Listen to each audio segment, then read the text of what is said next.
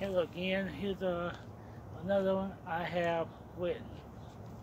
Again, I call this Cage and Feel.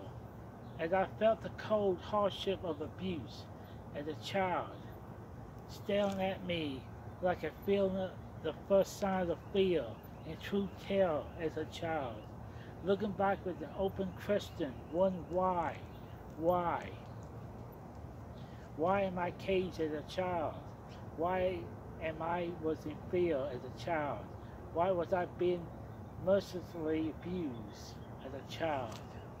Mercilessly living in fear as a child? Too scared to come up to anyone? Too scared to play? To be scared to be with anyone? Why is it so hard to come out in public? Why am I still living with this beast still beating on me, still wearing the scars, the ugliness in me, wearing a mask to hide the ugliness in me, the fear,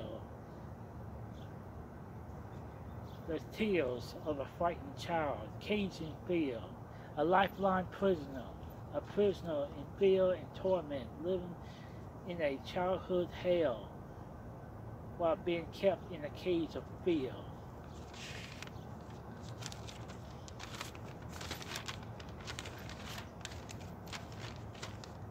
And doubting myself, doubting everything, stealing my childhood from me in fear. With hatred, learn to unlearn the fear, unlearn the hatred, and to reclaim my childhood. Taking back my childhood back, taking back the fear of childhood abuse, taking back the loneliness, take back the hatred of childhood abuse, staying out of trouble, keep my nose clean, keep my anger in check, keep my hatred in check, be not afraid to take a chance, get myself together, get my life together with hopes, dreams, ideals, and courage and faith. Faith in myself and in God. Learn about myself, learn about others, learn about life, learn about forgiveness. Forgiveness in myself, forgiveness in others who hurt and hate me. Learn to survive in a cruel, cruel world.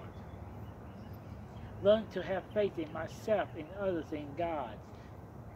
Learning and growing, being with family, making friends, making relationships, having courage to make it happen. Praise be to God. Amen. Thank you.